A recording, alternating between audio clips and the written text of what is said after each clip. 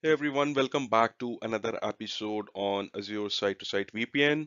In my previous video, what we have seen, we built a tunnel which was route-based tunnel, which we added between our VPN gateway and a router which is running on GNS3. And with the help of a static route, we allowed our traffic to be passed over the tunnel what we created.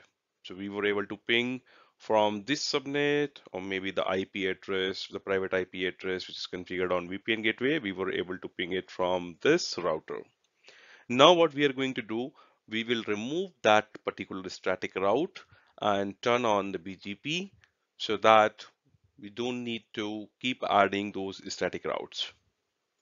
Let's take a look on the router what we have configuration as of now.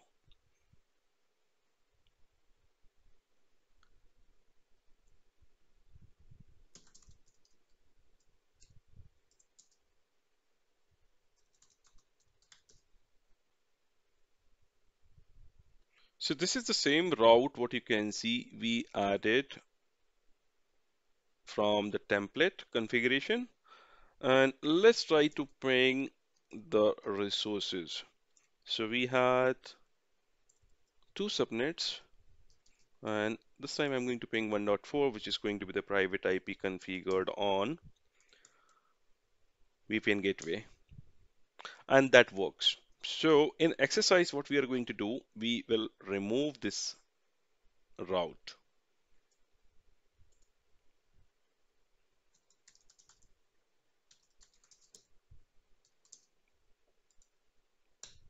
And while removing this route, we should not be able to ping that particular IP anymore.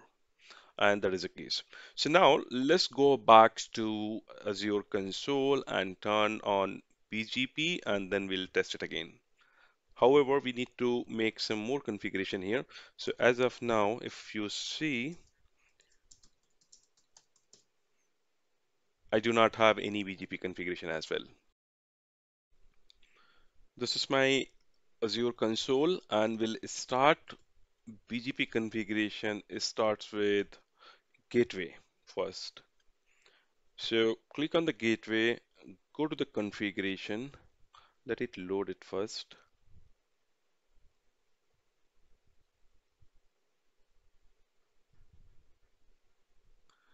Now we will go to the configuration, and under the configuration, we need to configure BGP.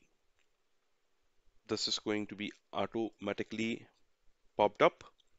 And what we need to do, we just need to save it. And this is going to be the BGP peer IP address, which we are going to configure on the remote end. So let's just save it.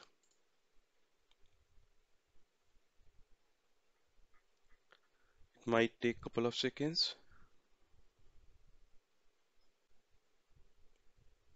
So this is the configuration on Azure side. So this is going to be the ASN and this is going to be the peer IP address.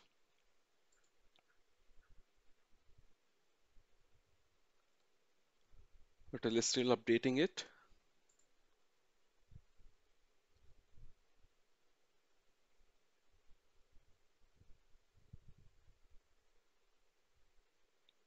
And once this is updated, we will go back to the local gateway. There also we need it on the BGP.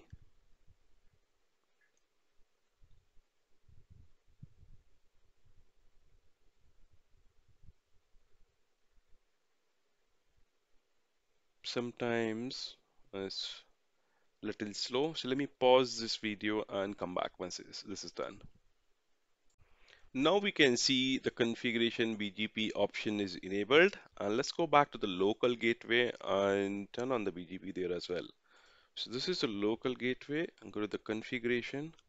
And what you need to do, you need to say yes. And this time, what we are going to do, we need to mention what is going to be the remote ASN and what is going to be your BGP peer IP address. As per our network topology, my remote ASN is going to be 65516 and peer is going to be a IP address from a subnet, the LAN subnet what we have mentioned. So I'm going to give it a IP 192.168.10.1 and let's save it.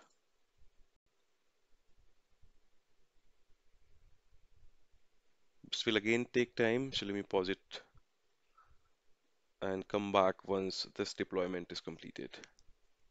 This deployment on the local gateway is also completed, and the last piece where you need to turn on the BGP is going to be your connection. So and you can modify connection from local gateway or you can go to the VPN gateway and from there you can do it. So this time we will do it from the local gateway.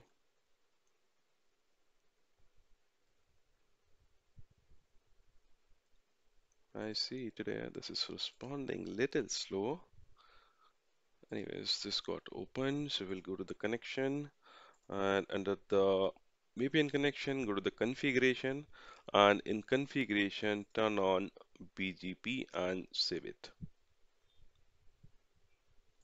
Azure site deployment is fully completed and now it's time to turn on BGP on GNS3 router. So let's do that.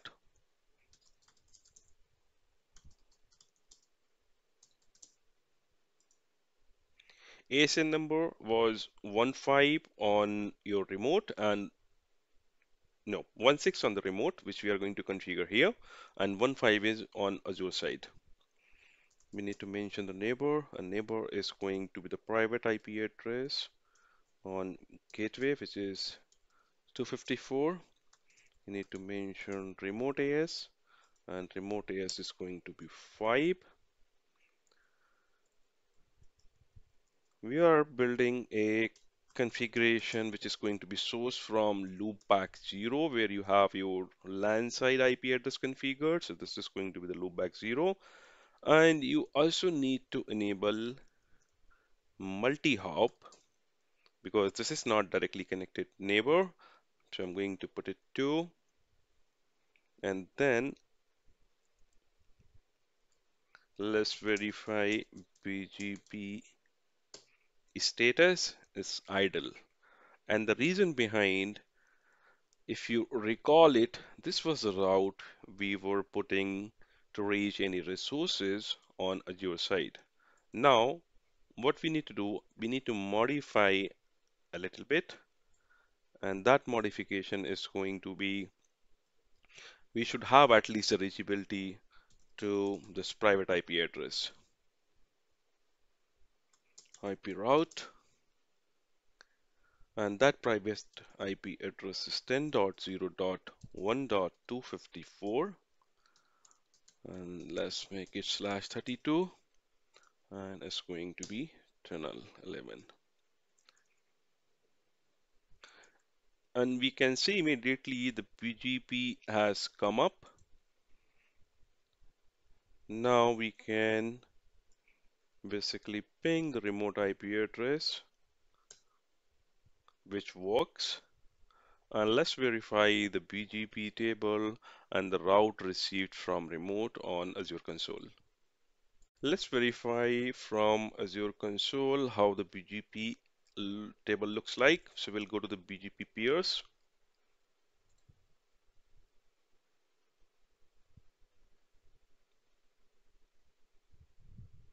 It should take a couple of seconds to get the route table populated. And now we can see the peer IP address is 10.1 and the local is 1.254. I haven't received any route yet. And the reason behind, I have not advertised anything into the BGP on our Cisco router. So let's do that first and then verify this again. We will get into the BGP, and before that, let's verify the BGP configuration what we have.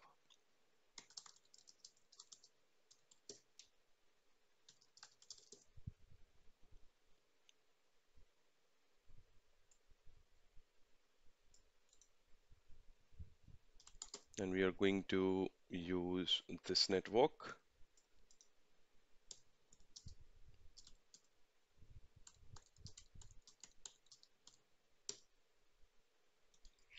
We'll save it and let's see what we are advertising to our remote and what we are receiving from the remote.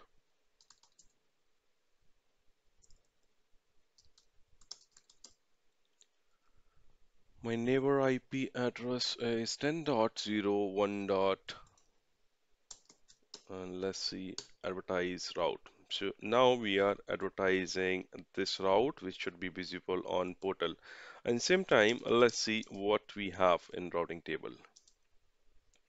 In the routing table, we have /16, the whole range, which is a part of the VNet. And when we were trying to ping that IP address, which is sourced from loopback, and since loopback is there in the routing table, hence we were able to ping it. Other IPs won't work, but this time, since we are advertising the whole subnet, everything should be good. So let's now go back to the portal and see the BGP table.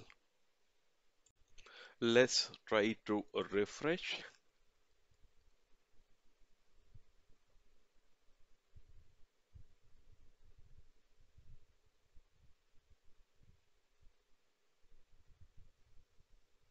And now we can see there is a one route which we have received, and that is coming from our peer, which is 10.1, and that route is this one, and that is exactly the subnet which we advertise from the router, and it's coming from eBGP, and the AS path is 65516.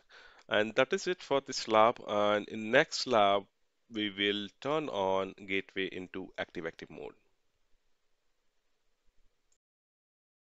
Thank you for watching, and I will see you in the next section.